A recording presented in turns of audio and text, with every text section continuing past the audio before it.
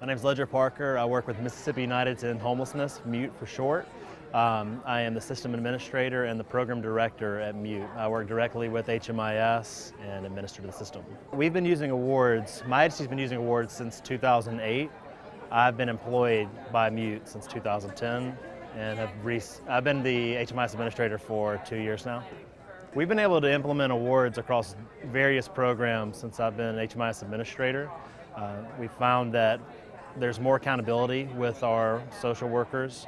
At the same time, there's more versatility on their part. They can move about. We have 71 county coverage area that they're able to move about, access their documents through the web-based awards.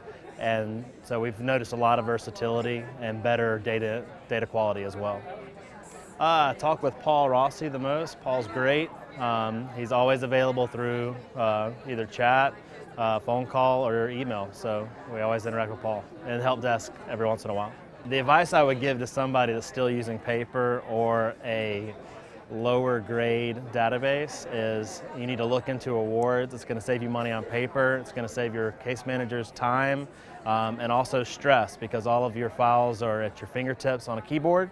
They can be available on your smartphone, and you don't have to worry about carrying around those clumsy files anymore. My favorite thing about awards is just the versatility of an online application. The one thing I want to take home to our agency today is they were able to give a variety of different ideas for reporting back to your users and agencies. And so we really want to take some of those ideas back and get real reports, letting the database give back to the users the information that they give into it. So that was one really good thing that we got.